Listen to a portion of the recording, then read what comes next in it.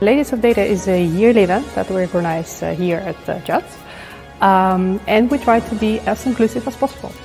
Well, Ladies of Data, in my opinion, is the most fun event at JETS.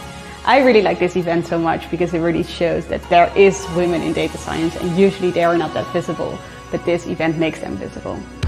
This event is meant for researchers, for people working in different companies, for students, again, as diverse and inclusive as possible.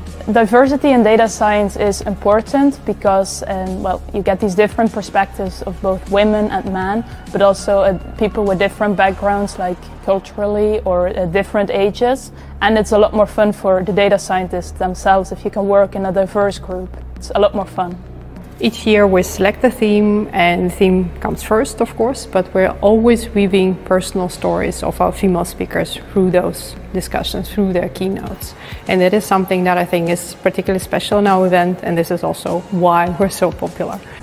I think diversity in data science is so important because people tend to forget that when you create an algorithm, the one that makes that algorithm has a really big influence on how that algorithm is going to behave. Your worldviews or perspectives are very much integrated into an algorithm.